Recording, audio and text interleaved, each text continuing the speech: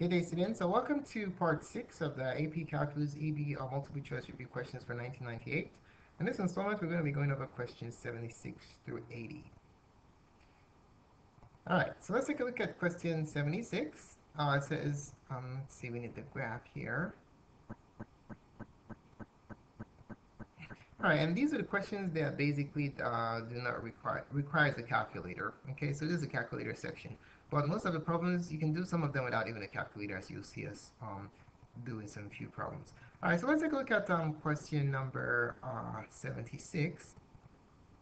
So it says, the graph of the function is shown above. Which of the following statements about f is false? Option 1, f is continuous at x equals a. So let's examine what's happening at x equals a. If you examine x equals a, let me make a sketch right here, or something similar to the function. Um, at x equals a, you have a discontinuity, okay? But something else is happening around that value right there. So let's see, we have a function that looks of a circle and then goes up like that. All right, so at x equals a, you have a discontinuity, but then you have a point right here. Okay, so does this take care of this discontinuity? Absolutely not. Had it been this point were right in here, then that will fill in the discontinuity. Okay, so at x equals a, you have a point or removable discontinuity. So a is false because the function is discontinuous at x equals a, so a is false. All right, let's take a look at b. F has a relative maximum at x equals a. At x equals a, we have this point right here. Is this point higher than every point in its neighborhood? If you make a neighborhood around this point, is this point the highest? Absolutely. So this point is a relative maximum because relative to the points around it, it's the highest. X equals a is in the domain of f? Absolutely. Even though it's discontinuous in this piece of this function, this is the value of x equals a in this function, okay? Because of this point right here, we have a point that satisfies x equals a in the domain, all right? So option C is also true. Option D, the left and the right-hand limits are equal. So the question is, if you're approaching this point from the left, this is x approaches a from the left, and if you're approaching from the right, x approaching a from the right, are you approaching the same point? Absolutely. Even though the point is non-existent, the question is the limit has to do with where is it approaching. So is it approaching a singular point? The answer is yes. So since option D is true, it follows that option E is true. The limit also exists, okay? As long as the right and left hand limits are approaching the same point. All right, let's move on to question 77. In question 77, it really says, let f be the function given by f of x equals 3e to the 2x, and let g be the function given by g of x equals 6x to the third. At what value of x do the graphs of f and g have parallel tangents? So they have parallel tangents when the slope of the tangent lines at that point is the same. Okay, so how do you find the slope of the tangent line? It's the derivative at that point, right? So f of x and g of x have parallel tangents. Tangents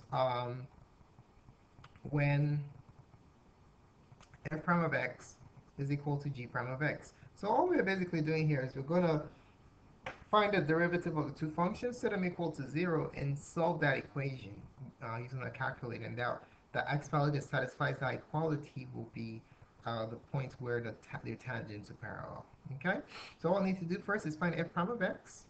Uh, f of x is 3e to the 2x, so f prime of x is going to be, we're going to use 3 times e to the 2x. The derivative of e to the 2x is just e to the 2x. Using the chain rule, the derivative of the power is 2. Okay, the derivative of 2x is 2. So f prime of x is 6e to the 2x. Alright? And then g prime of x, the derivative of 6x to the third is 18x squared. Alright, so parallel tangents occur where we have 6e to the 2x being equal to 18x squared. Okay, so we have to solve this. So how about we just graph these two functions and see where they intersect? Draw the graphs of their derivatives. Okay, so that's what we're going to do. All right, I'm going to be making use of a TI-89 calculator. As you can see, it's a pretty cool calculator to use. So the first function is 6 e to the 2x.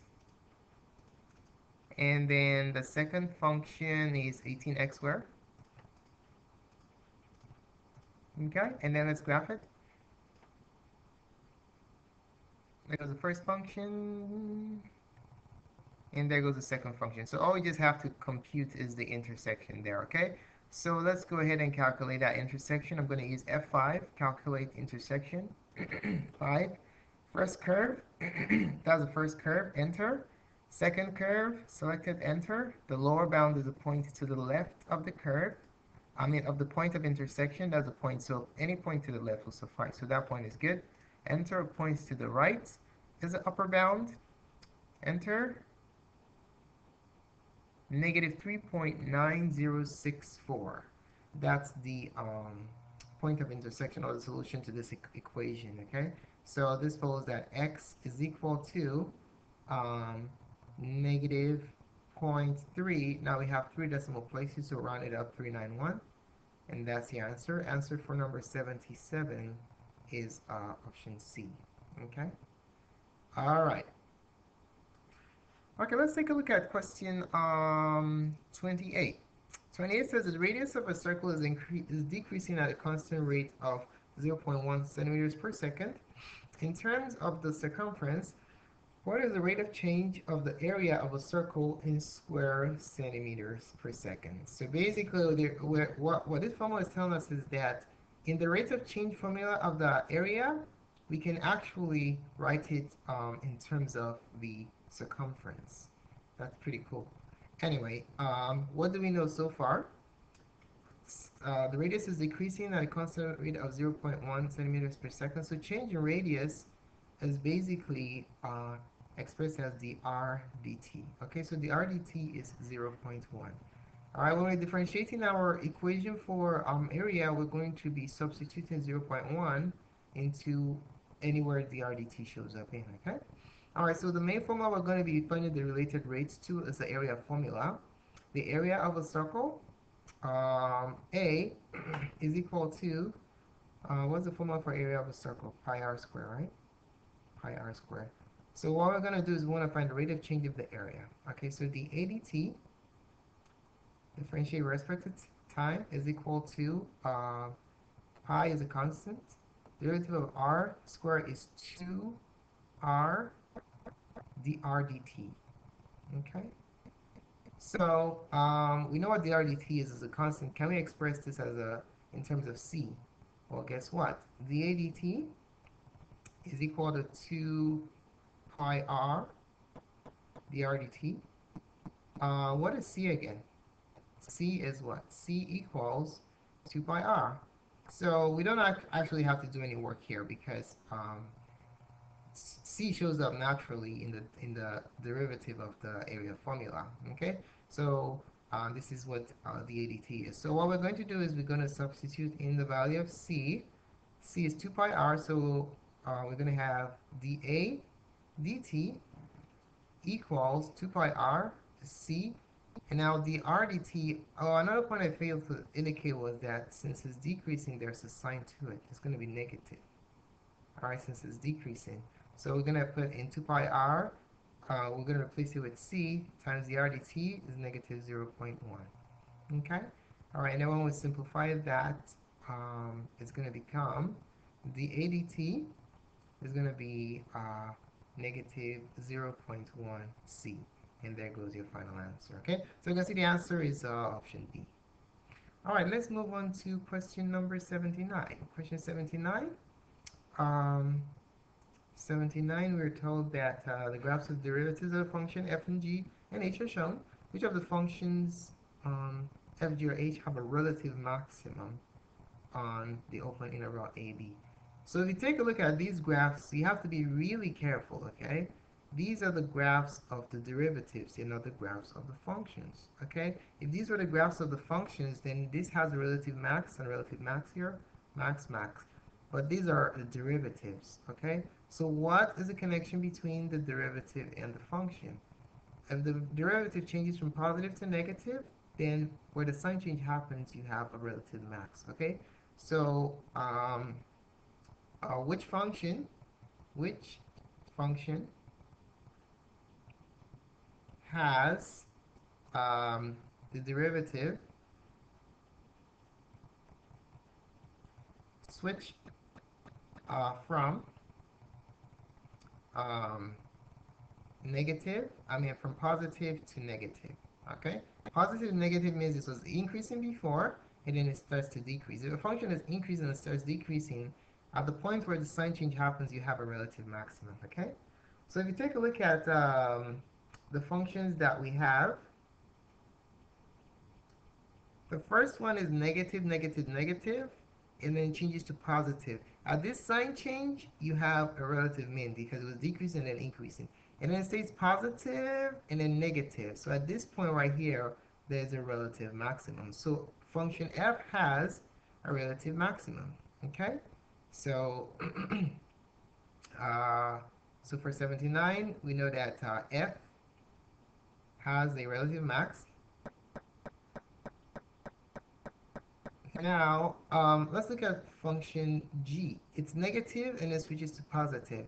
If it's negative, it's decreasing, and if it's changed to positive, it's increasing. So it has a relative min, and that's the only extrema that it has, a relative min. We need a relative maximum, so this is no good. And this one is positive all the way, since the derivative is positive for the entire domain. That means f is increasing from a to b, which means it has no extrema whatsoever, neither a max nor min. So since f has a relative max, that's what we want. Our answer is option A. Okay? So you have to be really careful when you look at the function. You want to ask yourself, is it the function, its derivative, or the second derivative? So please pay attention to the name, the labels that every function is provided to you on the exams. Okay? All right, let's move on to question number 80. Question 80 says that the first derivative of a function is given by f prime of x. Let's write that down. Number 80. It's given by f prime of x equals cosine square x over x minus 1 over 5. All right. How many critical values does the function have on the open interval? So what does the derivative tell you about the critical values of a function? Critical values happen when the derivative is 0. Okay, critical values occur when f prime of x is 0. Okay, so the question that the question that is being asked here is, how many times does this function intersect the x-axis? And those will be the number of critical values that you have. You know, if we focus on 0 to 10, it will tell us the exact answer that we need here. So what we're going to do is use a calculator to sketch this function, and then we're going to count the number of x-intercepts we have between 0 and 10, and that will give us the answer. Okay. All right, so let's go ahead and sketch this. Enter this function in our calculator first. Let's clear that. So we're going to enter parentheses, parentheses, cosine x, close that, square divided by x minus 1 over 5. Now notice how I entered the cosine squared x. You have to be really careful. You enter cosine first before you square it, okay? Enter. And you have your nice little pretty print there. Now let's graph this function. Graph.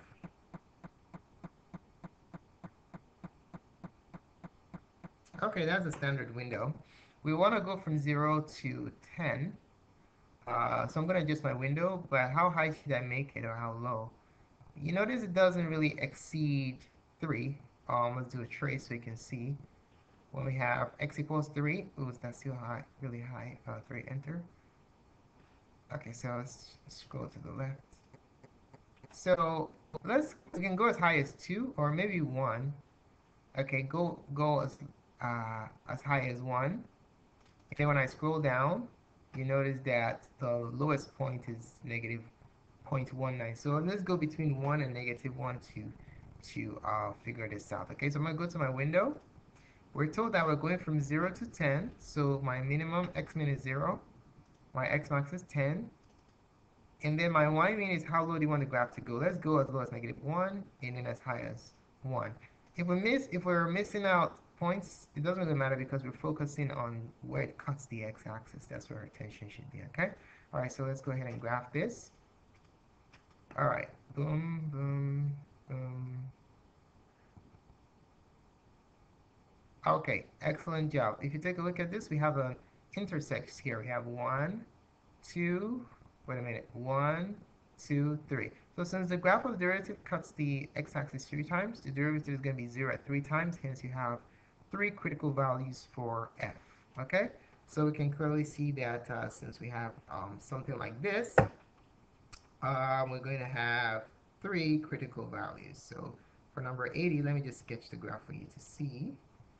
The graph looks something like this. It came down, cut 1, 2, 3. It appeared as though it was going to come back up, but I didn't touch, and then it just went down and it came back towards it. It cut exactly 3 times and nothing more. I'll move this up a little bit. So within the domain, there were only 3 intersections. So these are the critical values that count. 1, 2, 3. Okay? So we have 3 critical values, and the answer is option B. All right, so there you have it.